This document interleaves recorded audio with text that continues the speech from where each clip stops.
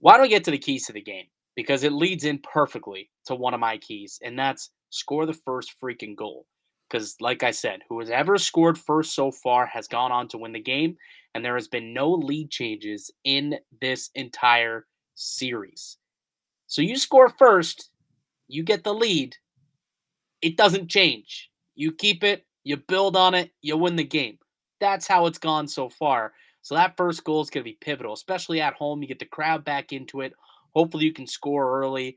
That's going to be one of the keys to the game for me. And maybe a way you do that, one of my other keys, you somehow get Matthews away from Hedman, Point, and Sorelli, and you let him dominate against lesser competition. You get the matchup that you want and let him do his thing. Him and Marner got to produce here in game 5 for this team to win it. If they don't produce, I don't see a victory coming their way. And they have a pretty good opportunity to do so with last change and being able to dictate the matchups.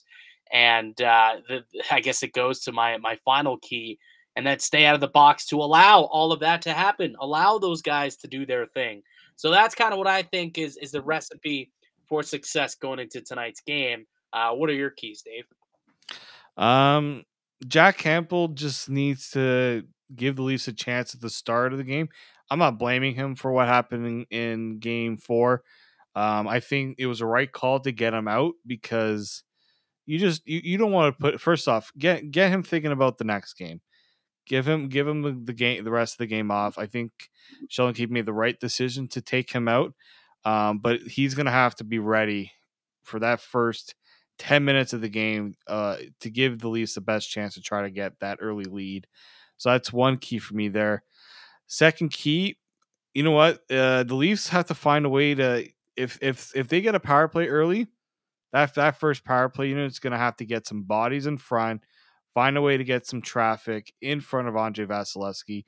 I think you could see the balancing of calls a little. We've seen this in the playoffs. Tampa got a bunch in the last game. The Leafs could be due for some if that is the case. And the last one is composure. I think there's been a lack of composure from at least, a lot of the penalties they took. A guy, like I think at one point Andre Kasha got his stick grabbed and he tries to fling it out, and guess what? He high sticks the guy in the face. You have situational hockey, guys. You have to think and be composed in those situations because that Tampa is going to want you to be undisciplined, unhinged. Don't let them do that. Yeah, couldn't agree more, buddy. And the traffic thing, not just on the power play, Well, all situations, but mainly power play. right? Like just get guys in front of Vasilevsky. I mean, you look back, I could think of numerous goals that most of the goals that they've scored have like I don't say only been, but a majority of the goals have been because there's been traffic in front, which has thrown Vasilevsky off. He doesn't have a clear sight to the puck. He can't react quick enough. I mean, Muzzin's goal, traffic in front. Both of Marner's goals, traffic in front. So if you can get traffic in front of the net and kind of screw with the eyes of the goaltender and get him off his game a little bit, get him searching for pucks as opposed to being in position in his crouch position, I believe that that might put the Maple Leafs in a pretty good position to try and score. All right, Dave. Final prediction. What are we seeing tonight? Well, I'm gonna be at the what do they call it? The Ford VIP party. Oh For this yeah. gonna get some nice food. We found out who's going to be there. No, my sister went for game 4. Corson was there, right? Was that? I think I saw Corson was He there. was there the game 4. It was Nick Antropov, Leaf legend. Nick Antropov Ooh, was there. Antropov. So I don't know. I'm curious to see who they bring out. I think it's gonna be the similar person that they'll have at the tailgate. Being home, being this such a pivotal game. Let's hope they bring out someone.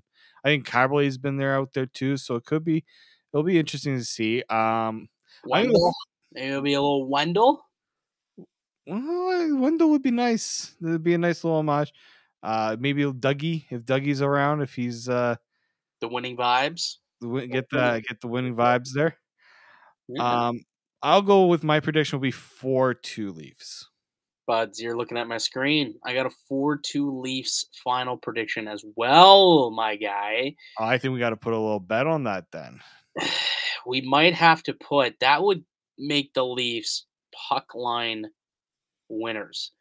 So we're gonna go and place a little wager at Bet Online on the Leafs puck line tonight. Do we like that, Dave? Do we feel strong enough about that? We might. We might. We might have to do I it. got a little bit of a cold streak, so I got to snap out of it. So let's do our best.